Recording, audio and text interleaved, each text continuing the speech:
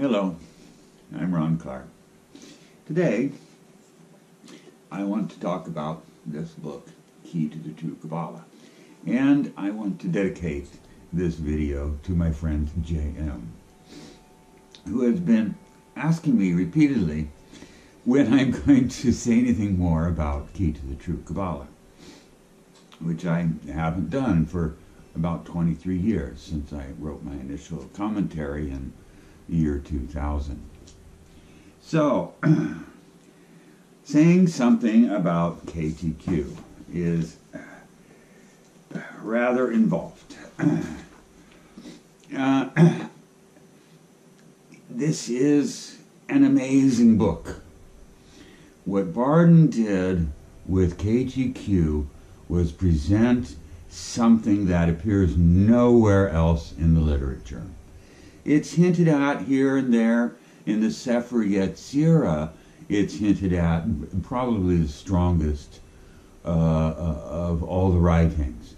If you read the Sefer Yetzirah as a directive, as Aryeh Kaplan translated it at one point, it's instructions. It's not just a description, it's an instruction. For me, it is very important and very sacred in the sense of very significant. So that's the angle from which I approach KTQ. Other people approach it in other ways. But that, to me, is not really KTQ. KTQ is a life's work. It is not something that one does in a week or a day or a month or even a year. It can take decades to truly master KTQ. But in fairly quick order, one can make significant progress in KTQ because it is rooted in all of the things you learned in initiation into Hermetics. And this is why Bardon insisted that it is only someone who has completed step 8 of initiation into Hermetics is a suitable candidate to begin working with KTQ. And this proves out in the work.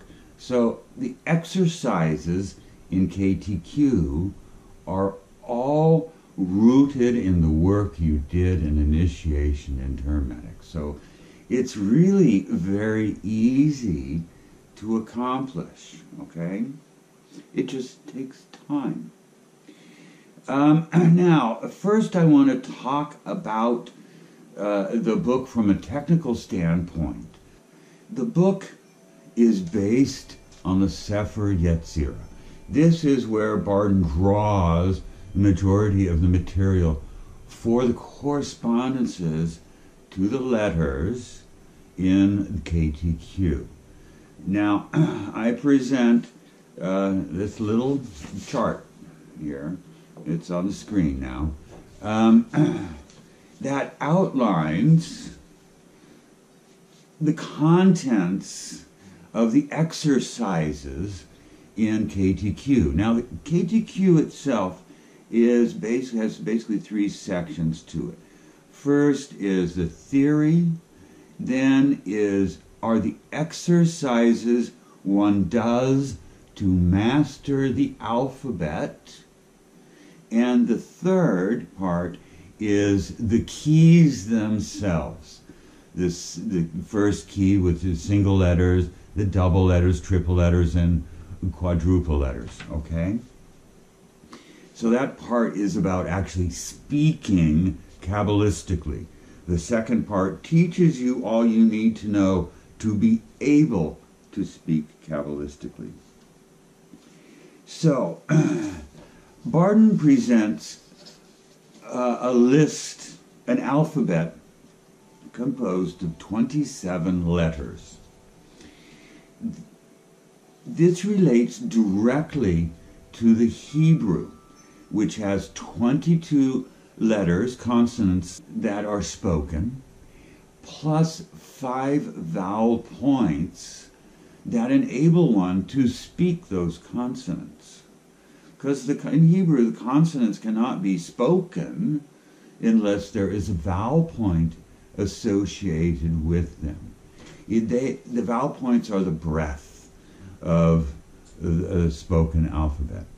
So 22 letters and 5 vowel points, Bardon translates into this 27-letter alphabet. Now, it's really important to note that Bardon was writing in German, basically, when he wrote KTQ. So his alphabet is a Germanic alphabet. It's not an American English alphabet.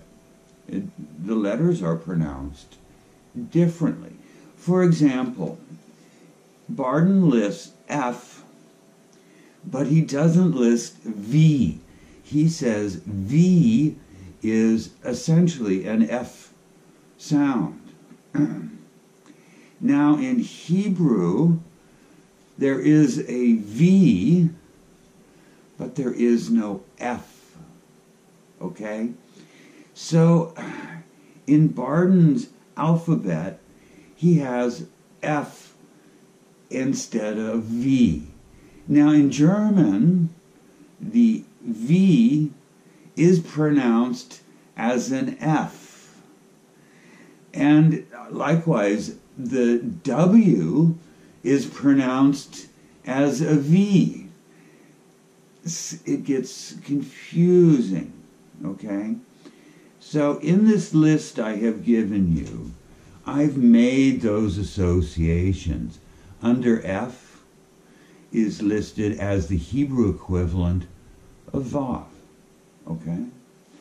So you've got to take that in consideration when you are pronouncing the letters of Bardon's alphabet. There's specifically umlauts, which we don't have in English, but which are a very European part of speaking. So you've got to learn how to speak those umlauts. And if you don't know already, I'm sure many of you already do. But for those Americans who are watching this video, these are important issues. The pronunciation of these letters is not going to be an American English pronunciation. That's all there is to it. So you've got to investigate that and learn both the Hebrew pronunciation, because that plays a big part in things here, the way that these letters relate to each other, is rooted in the Hebrew pronunciation of the letters in most cases. And you've got to understand the Germanic pronunciation of the letters. Okay? Specifically the VF, the C. Now, Germanic C is more like a TZ. It's more like Z than it is. So in this case, it relates to the Hebrew tzadi, because there is no C in Hebrew. There is samek, which has the same sound as an English C, and there is the kaf, which has the same sound as K, which in English C often does as well. Languages are a very confusing thing. Now, there are 2 letters in Bardon's alphabet, the J and the W, which don't have logical, really,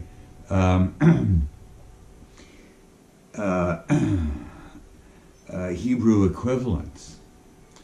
For example, I have assigned the letter Kuf to Bardon's letter W. Now, Kuf in Hebrew is different from Kaf. They're similar sounds, both the hard, harsh k sound, but there's subtle differences between the two. In Bardon's alphabet, there is no Q, which we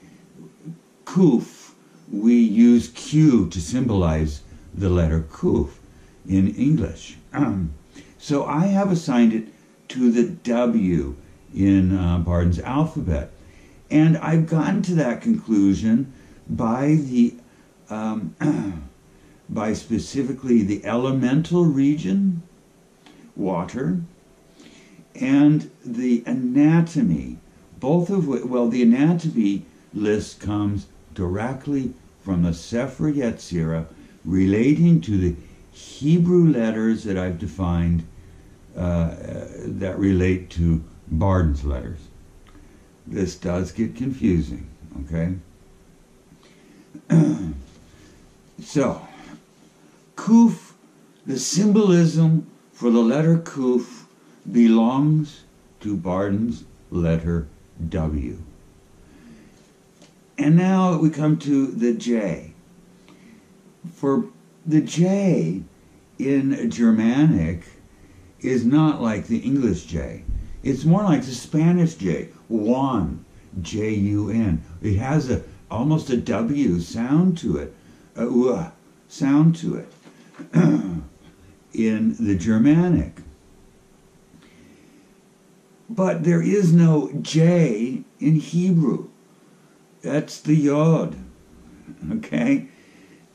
So often the Yod, which here correctly Bardon has associated with the I, is often written with a J in Germanic language. And in KTQ, there is a relationship between the I and the J that Bardon sort of struggles with a little bit. It's interesting. But the J, Bardon's J, has the symbol set of the Tav, the Hebrew Tav. So this is what I've noted in the list here.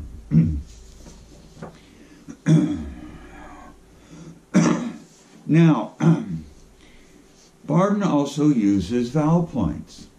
Well, excuse me, uses vowels that do not appear in Hebrew other than as vowel points. And in this Bardon's alphabet, they are, for the most part, the umlauts, okay? Umlaut U, umlaut O, umlaut A, with two exceptions. The E, which is a vowel, which does not appear in the Hebrew alphabet and is only a vowel point, and the U, which similarly does not appear in the Hebrew alphabet, but is a vowel point. So these 5 vowels correspond to the vowel points in Hebrew. And that is significant because 3 of those vowel points, well, all of the vowel points, all of these vowels in Bardon's alphabet relate to the Akasha. 3 of them relate to the Akasha plus earth, and 2 of them to just the pure Akasha. Okay. So, a lot of analysis has gone into this chart, and it has basically been analysis of the Sefer Yetzirah and the analysis of the text of KTQ. The elemental regions for the 12 zodiacal letters in Hebrew are exactly what Bardon listed. So there's direct correlation here. And the mother letters, the 3 mother letters, correspond directly. In fact, Bardon mentions that in the text of KTQ, that these are the mother letters of these elements, therefore they relate to this element. So, a final thing about the technical thing and the research into KTQ is that there is no objective relationship between these letter sounds, and it is all about letter sounds, because we're speaking the letters, we're uttering the letters. There is no objective relationship between the letter sounds and the symbol sets that Bardon uses, or that the Sefer Yetzirah uses. This is a human construct. It's all based on our human interpretation, and there is no consistency in the symbol sets between different authorities. The Sefer Yetzirah has so many versions of attributes to the letters. It's really entertaining. But the important thing is that if you use these particular symbol sets in association with these particular human sounds, and there are a whole lot more human vocalizations possible than just these 27, but using these 27 vocalizations plus these particular symbol sets will result in what Bardon describes. And that's the point, okay? It's very much like the chakras. The chakras are not descriptive. They're not describing an objective reality. What they are is prescriptive. They are saying, okay, you visualize, you work with this set of chakras in your body in this way, you will have this result. But likewise, there's all sorts of different traditions of the chakras that result in different outcomes, okay? So, whether or not there is an objective relationship is irrelevant, because we are subjective human beings doing this, okay? Now, my book, the Book of Aries, which is very closely related to Key to the True Quabbalah. It is the Quabbalah of essential meaning versus Bardon's Quabbalah of letters, okay? So the Book of Aries deals more with the objective universe and the direct perception of that objective universe than KTQ does, okay? Which is part of the reason why I'm talking about this now. Okay, now, I have some issues, or there are some issues, with the text of KTQ, and I use the Rugeberg edition. I've never even looked through the Merker edition, so I don't know if they've massacred it or not.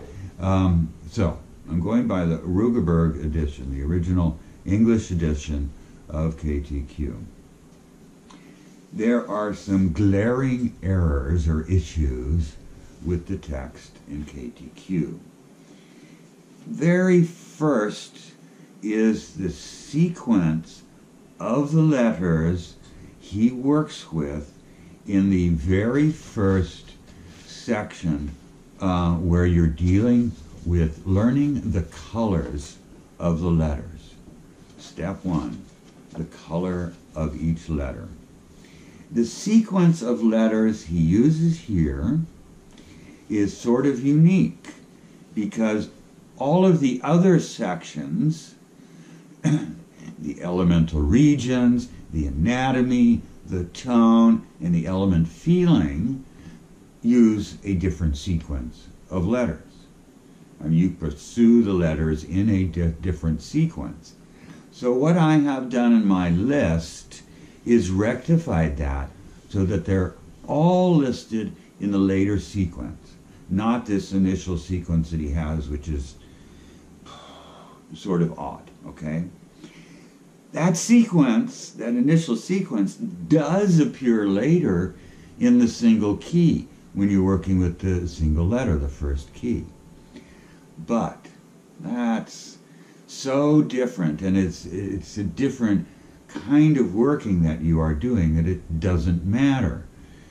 Here, in the learning part, where you're learning how to speak the letters, I think it's important to maintain the same sequence, because this work changes you. It transforms you. All three of your bodies are transformed by doing this work. So having a consistency in the sequence makes sense. So I have provided the sequence of letters in the predominant sequence of the book. The second issue is the step 2, elemental regions. The list Bardon gives in the book is absolute crap. It is not accurate. There are some instances where it's accurate, but in general, that list of elemental correspondences to the letters is disproven by every other symbol set. It does not even follow the Sefer Yetzirah. However, the water pole, the element of feeling, does give exactly the Sefer Yetzirah relationships with the elements. So, the list that Bardon provides, this section on the element regions, you have to just discard. You will find if you start working, this is what clued me into it originally, was I started working with this relationship to the elements, and it didn't work. I mean, I couldn't make the accumulation in this region of my body. And I had to step back and say, whoa, what's going on? And that's when I discovered this fact that that whole element region is crap. Now, why? Why would Bardon write this section so incorrectly? And my theory is that it was intentional, that he was testing to see if you're paying attention, testing to see if you really are the right person to be doing this work. Because if you get to this point and you start, trying his element assignments, and you find that it isn't working, you got to be able to recognize that, admit that, and figure out why it's not working. You have to be able to do that. So, I'm relieving you of that burden, basically, by providing the correct list here of element regions for each letter. Okay? Now, the third issue has to do with the umlaut A, which is the letter point comets. Now, he lists this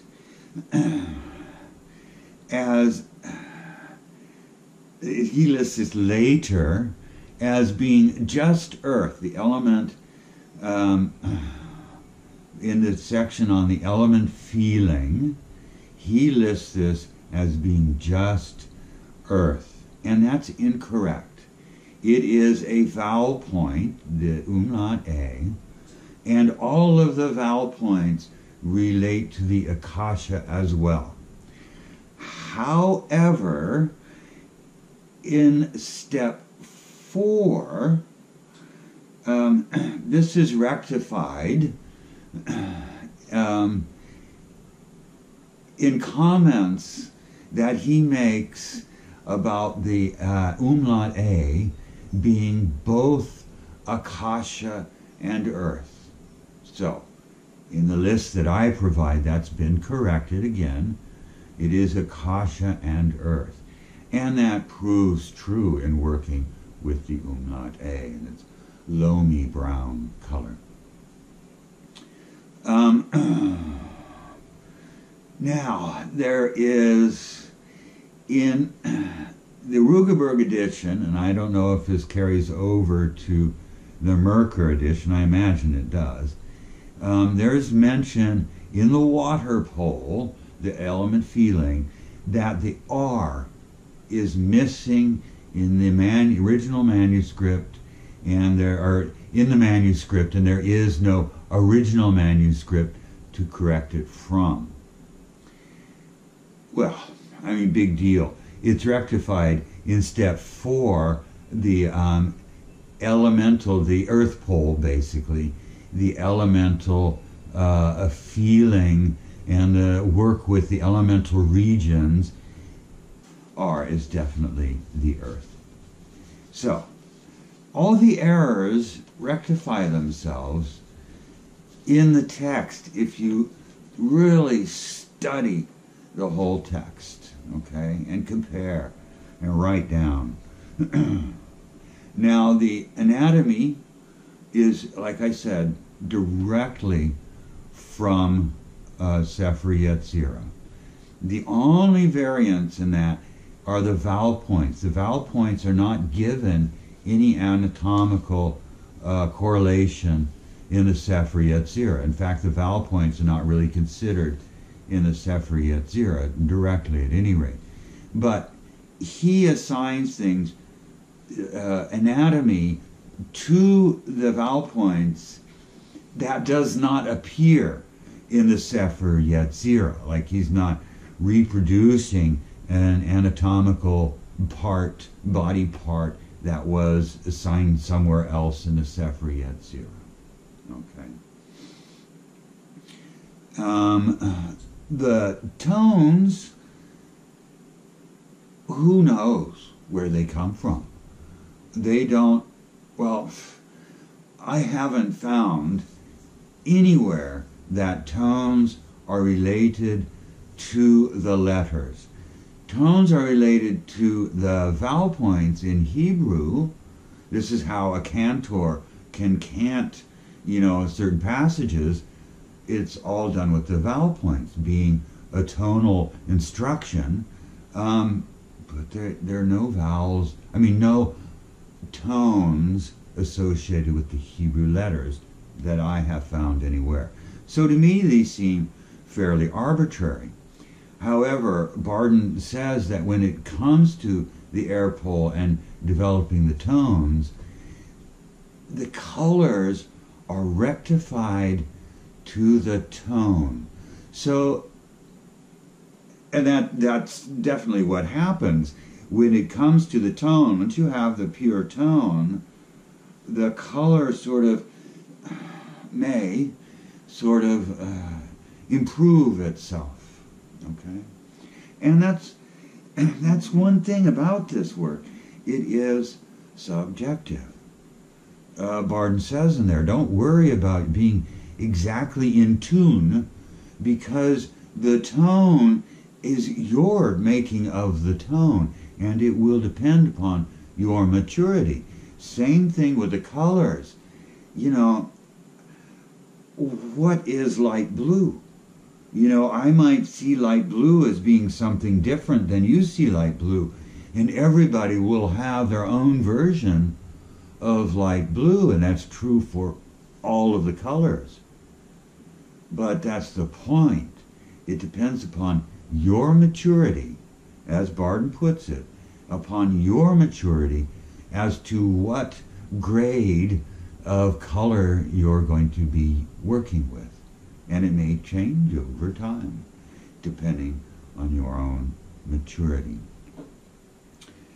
So, that's the basic comments on the text itself, on the nature of the text itself.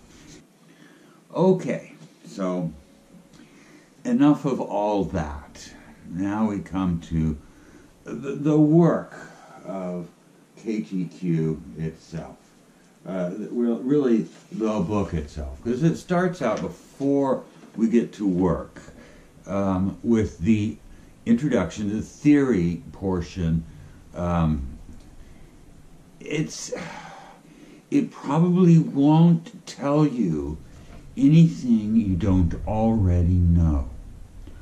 But the thing that's important about the introduction, about the theory section, and the little segment on preconditions right before you begin working,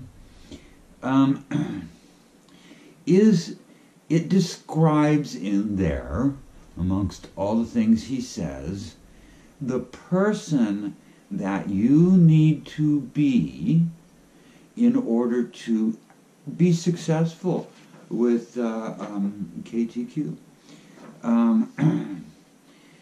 He describes the achievements that you must have achieved already.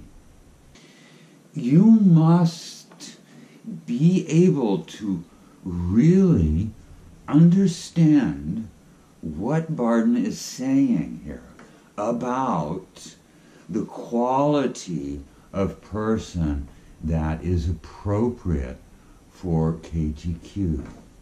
You must recognize that person inside of yourself. That is the important part of the introductory material. Okay? So, let's get down to the work of KTQ. Okay, step 1 pertains to color. Now, this is the fire pole. So what we are learning here is a quadrupolar speech, where we have a fire pole, which is the color, it's visual color, the air pole, which is the auditory, the tone, the sound, the water pole, which is the feeling of each of the elemental quadrants, the elemental feeling that associates with each letter, and then the earth pole, which is combining the three together and actually speaking the word, the letters, okay? So step 1 is just the fire pole, just working with color. And in this step, he lays out the basic working method. Okay, first thing you have to think about is that you are going to be speaking these letters in your mind only. Now, in one of the charts I'm providing, having to do with the Sefer Yetzirah, at the bottom, I divide the letters into 5 groups based on where in the mouth the Hebrew letters are pronounced. There are the dentals, the z, s, sh, ts, the palatals, the g, the ich, the k, the kuf, the gutturals, the ah, o, the linguals, the d, t, l, n, th, and the labials, the b, v, m, p. So this is discerning between the different letters and where in the mouth they are spoken, which is very important in Hebrew. Doesn't matter one bit in English. but in Hebrew it does.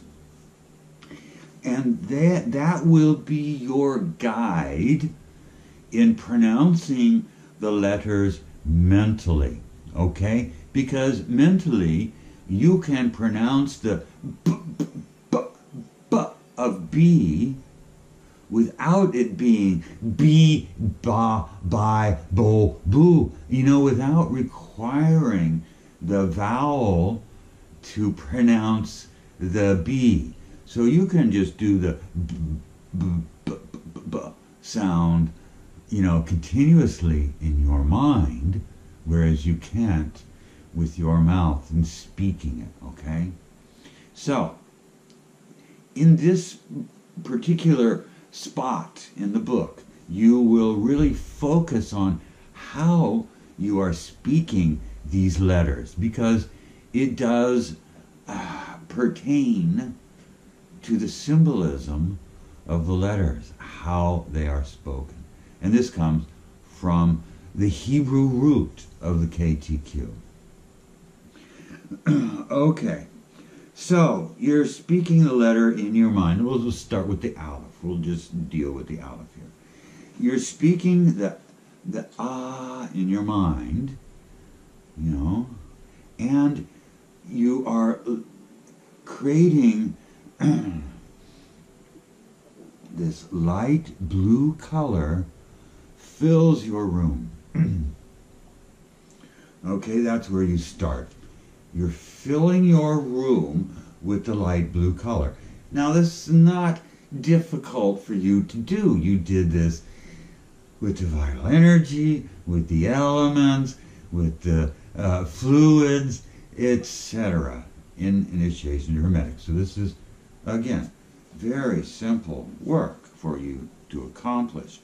So you begin by filling the room with the light blue, and then you expand it so that the whole universe is filled with the light blue. Okay, that's the very first step. Fill the room and fill the universe. So you're beginning to manipulate and generate these colored lights, okay? Then it's about your body, your whole body. As this hollow, you stand inside of the hollow of your whole body and you generate the blue light inside of your body. Okay, again, you've done this with the vital energy, the elements, the fluids, etc. So this is no problem. Generating that blue light, you visualize the blue light filling your whole body. And then you externalize it. You don't want to have it in your body, eternally. You want to rid your body of the blue light when you're done with it, okay? Because you want to hold on to these accumulations for, a little bit of time while your body acclimates.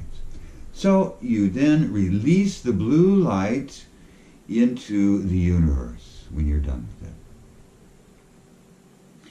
So you start with the blue light in here and you externalize it, okay?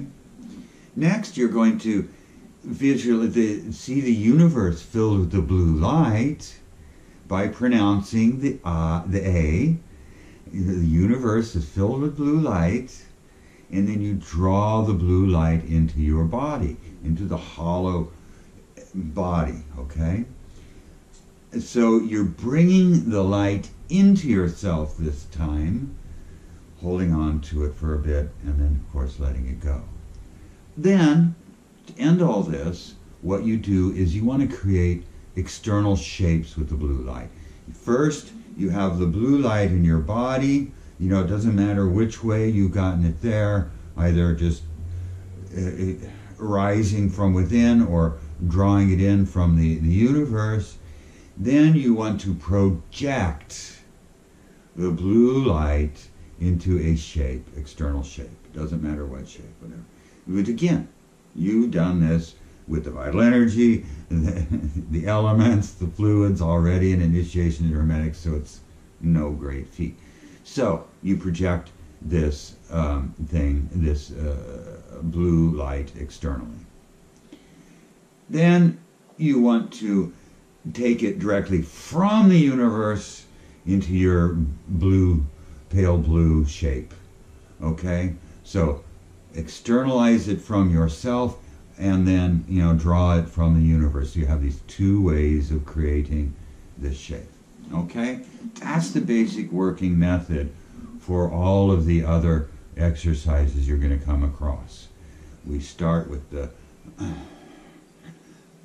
we fill the room, then the universe, then we fill our body and externalize it, or we fill our body from the universe, the inductive and deductive methods, as Bardon calls them, and then we externalize and manipulate the externalized blue light. Okay?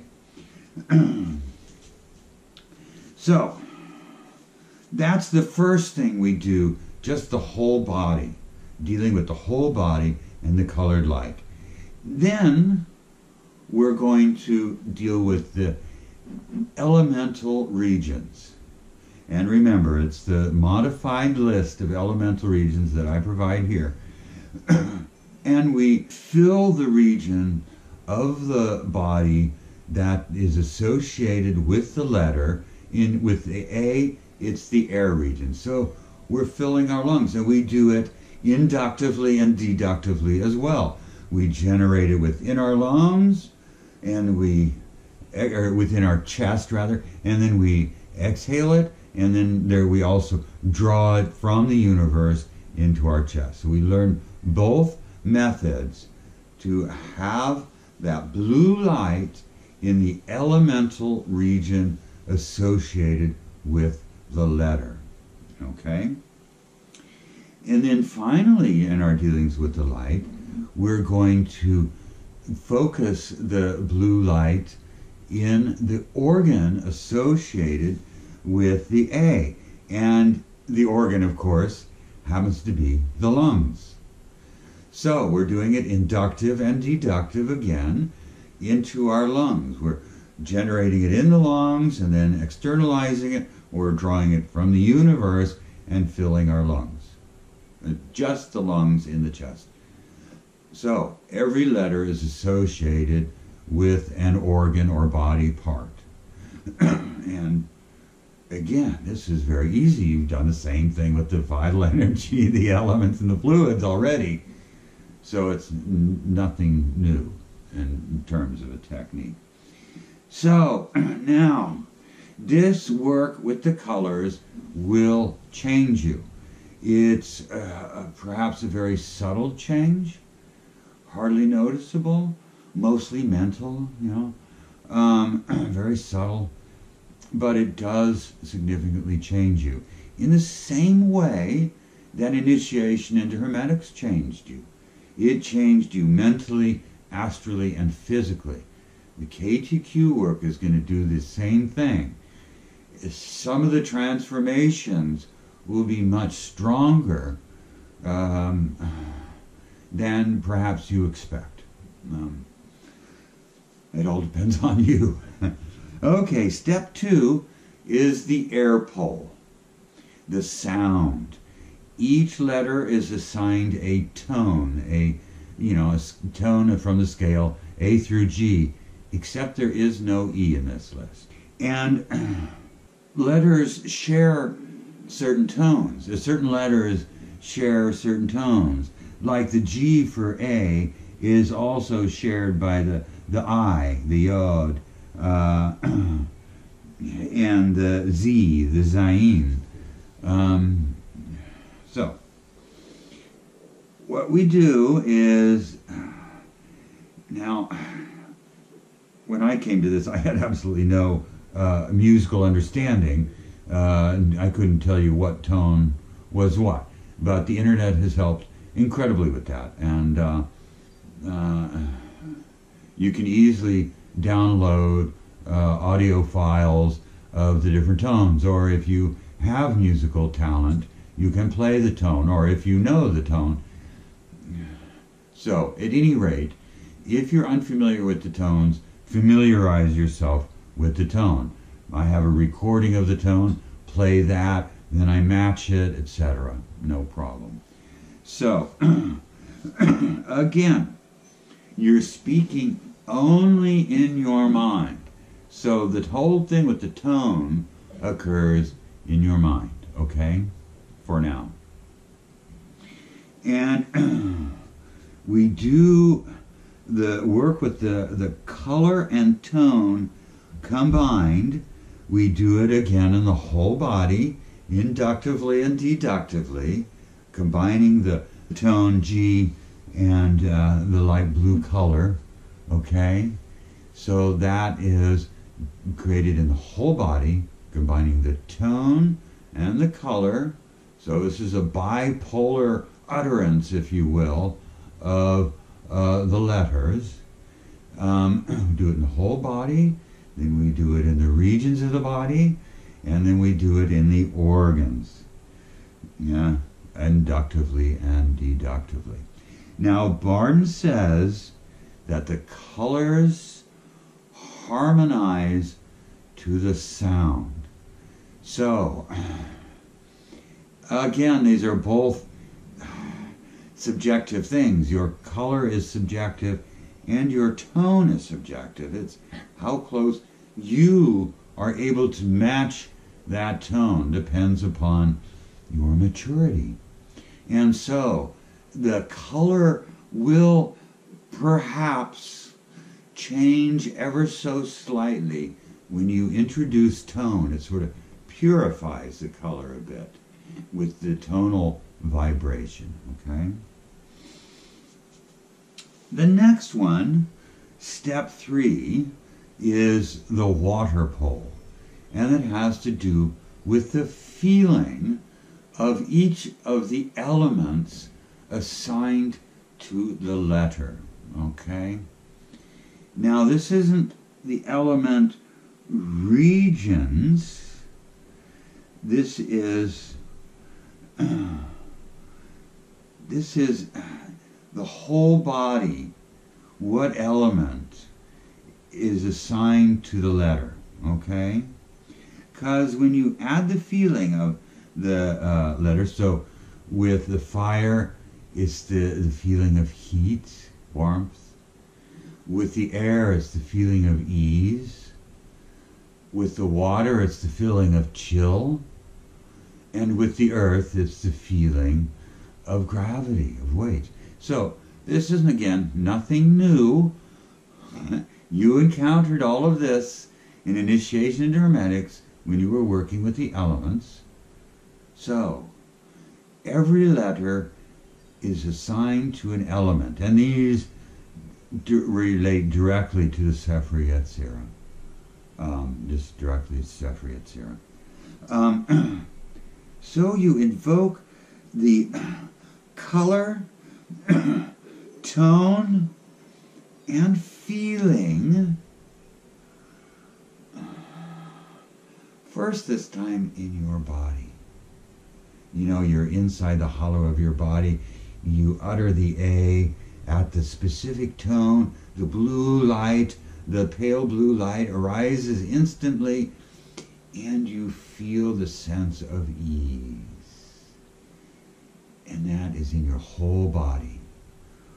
And you have to do that enough so that anytime you speak the A Kabbalistically, the sense of ease arises. You don't have to think of the sense of ease in association with the A. It's just automatically a product of uttering the A, the blue light, and the proper tone, okay? Do it in your body first, and then you expand that into your workroom, so that anytime you utter the A in your workroom is the feeling of ease, and then the universe, to where anytime you utter the A, the universe is filled with the feeling of ease, okay? This is what you need to do in these exercises with the feelings, the water pole. Now, when you're speaking the letter and you're working with just your body, you speak it only in your mind, okay? Now, in the tripolar speaking, when you're speaking it into your workroom, you need to vocalize slightly. In sort of a whisper, a low voice, okay? And then when it's out in the universe, you also speak, you also vocalize, perhaps a little more strongly than when it is just in your room, okay? So externally, you're vocalizing. Internally, it's up all just in your head, okay? Step 4 is the earth pole, basically. And in this time, what you're doing is you're combining these 3 poles: the color, the tone, the feeling, and you're uttering it vocally as well. And you are combining them. You are emoting and developing your passion with each speaking of the letters. Now, you also need to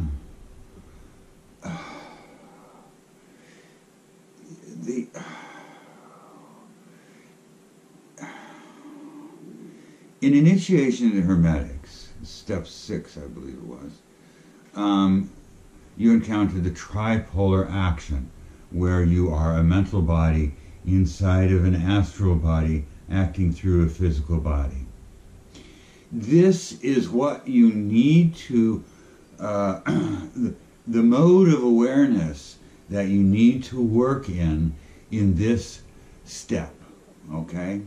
You need to have that tripolar awareness as you speak quadrupolarly.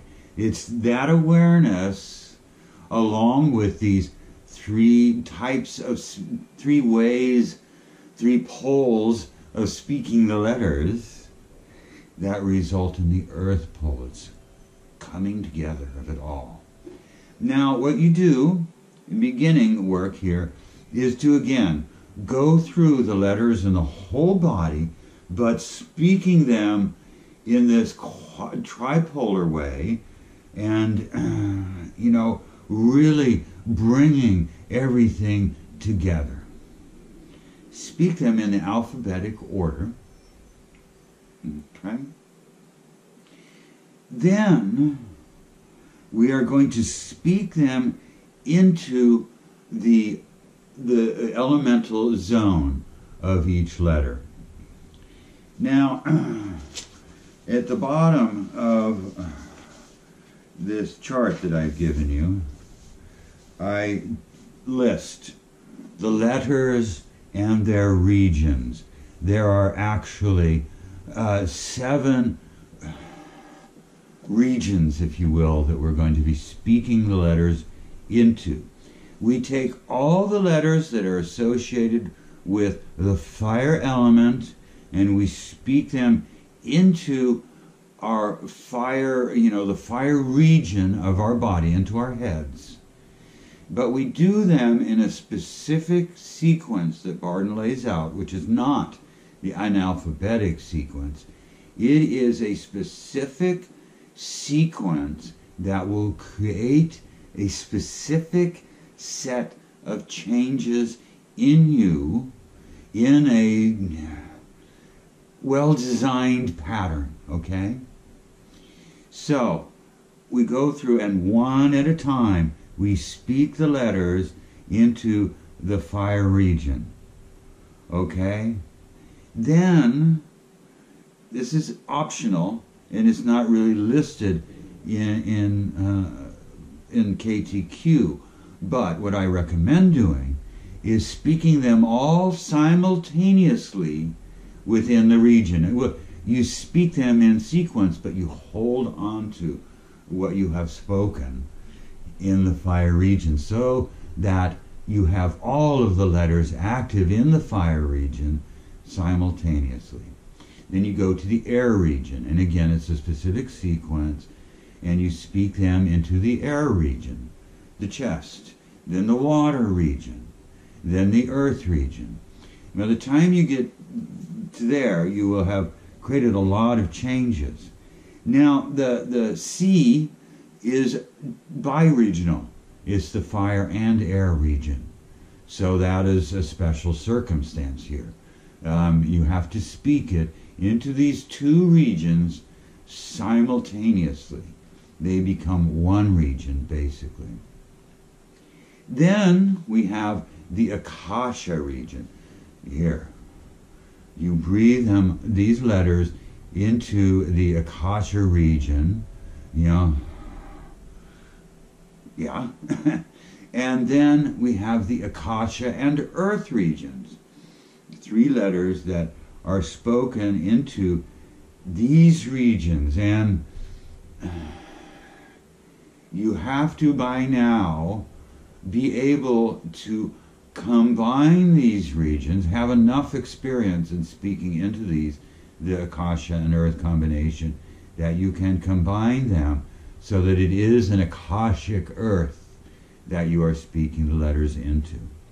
So once you've gone through all the letters in this way, I recommend, and Bardon doesn't, speak of this in KTQ, but I recommend experimenting at least with having all the letters present in each of their regions of your body. So all the fire letters are present within the fire region, all the air letters are present within the air region, the water region, etc., the Akasha region, so that you have the whole alphabet in your body in this way. And that will be the final transformation needed to be able to start working with actual Kabbalistic utterance. This is basically Kabbalistic utterance, but in the working with the single key, etc., is a little different than just this, okay? So, then we go on to step 5. Now, this is about the 10 keys, basically the 10 Sephiroth. Now, this is basically the symbolism that he's presenting without really calling it the Sephiroth. This 10 numbers, okay? Now, by the 10 numbers we mean 1 through 10, not 0 through 9, okay? Or 0 through 10. It's 1 through 10, the 10 numbers.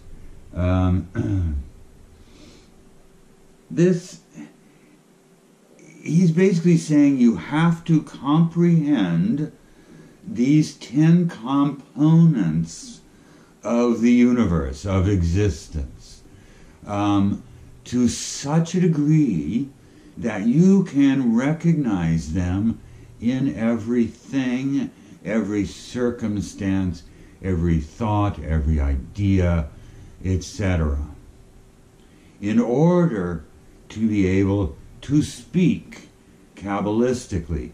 Because these 10, the Sephiroth, are the context in which the letters exist and are creative. It's within the universe that the letters exist. The letters compose the universe. So we must understand the universe, the legality as he describes it, to such a degree that we can confidently work within it and work with it. How to put it? The key to this, ultimately, a key can be the essential meaning and the direct perception of essential meaning, because what we are perceiving is essentially this set of components. We can define what we are perceiving when we directly perceive essential meaning by this set of symbols. We can assign what we perceive to these symbols, these 10 components, these 10 basic components of existence. So, now is not the time, to suddenly have this dropped in your lap, because if you haven't been pursuing that already sort of throughout your life, throughout your work with initiation and hermetics at the very least, because it's that work that reveals the universe to you to the extent that you can perceive these unique individual aspects of the universe, then you have a whole lot of work to do all of a sudden, basically. So what I'm saying is, begin that part of the work years ago. And if you haven't already, it's hard to conceive of not, having some intellectual grasp of what he is speaking of here, sufficient to work with, having gone through initiation into hermetics. Okay. So what he's saying here is that you've got to have this framework in which you utter the letters, and this leads into the work with true Kabbalistic speech, which I'm not going to cover here because it's totally irrelevant. I mean, by this point, you know, you don't need me telling you anything. Probably haven't needed me telling you anything, anyhow. So that is what I have to say in this moment about KTQ, and I will link to a file that contains a bunch of yummy stuff for KTQ. Okay, that's it. Bye-bye.